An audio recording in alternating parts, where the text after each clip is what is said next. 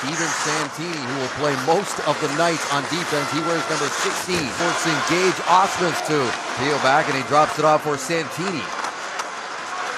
Santini played close to 32 minutes in the semifinal win over Russia. 6 games and a +8, 5 power play goals. A year ago, he was leading the scoring in a tournament called the OHL Cup. Yes. 1 year later, he's dominating at the world level as a double underager. Here comes Keaton Thompson. He'll drop it off. Steven Santini is at the near point. He goes back and forth with McCarron. McCarron, who can let it fly. This is Thompson. Passes it down low. McCarron's parked right out in front.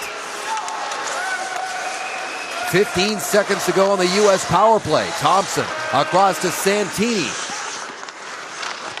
Penalty killers keeping U.S. to the outside. Here is McCarron now, being watched by Theodore all the way around the edge. Thompson gets it. LaPlante steps out of the box. Team's back at even strength. He races in there. Tipped in front. USA read that play, but Garland's right back on it. Here's that fourth line again. Hetherington's lead pass puts Canada away to Sam Bennett. Bennett trying to crash in there against Steven Santini, who is USA's top defenseman. Competitor, very good skater, hard to break down in his positioning. Hey, and Don Granato, the two head coaches, knew this was going to be a tough, physical, close game. The U.S., the lead. Yeah, the fourth line's against one another, and Don Granato's fourth line gets that scoring chance, but DeRosier shuts it down. Races in after it. Expect to see number 16 on the ice an awful lot the rest of this game. He leads the U.S. in ice time, but even now you're watching. Canada wants to get the puck below the net, and the American defensemen are anticipating that and getting down. Galfan with a drive towards the net. Now Garland is knocked over by Santini. These referees from Sweden and Russia are letting these two heavyweights go at it, and I don't think anybody minds. Off of it, and here comes Klimchuk. Klimchuk with a shot off the stick of Santini. Rosier. Now here comes Bennett trying to get around Santini, and just look at Steven Santini there.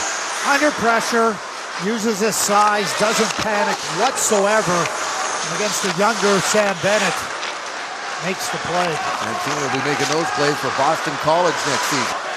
Glorious opportunity for Canada to take a 2-goal lead. 8th top scoring defenseman in the Western Hockey League, 31 assists for the Seattle Thunderbirds for Shea Theodore. Finally, they relieve the pressure, and they're going to be able to execute a line change, much needed, but they got to hurry. Here comes Compher. And back to Steven Santini it goes. Canada all lined up. Now here comes Bennett, who's been flying for the Canadians. His shot, handled by Demko. No rebound there. And you're right, just gets it out.